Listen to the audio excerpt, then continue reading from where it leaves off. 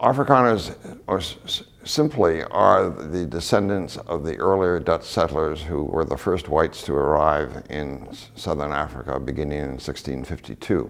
They have been augmented somewhat by Germans and other white immigrant groups that chose not to become so-called the English.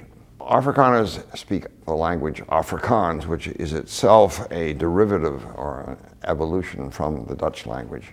Since the time of the Anglo-Boer War at the turn of the 19th to the 20th centuries, a war which the Boers in the end lost, there has been a quite fierce national-minded sentiment within not all Afrikaners, but many.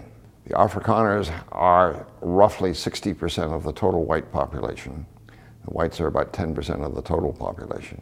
So because of the nature of the electoral system, which in the period 1910 to 1990 only allowed, with some very few exceptions, whites to vote, they were able to be in power.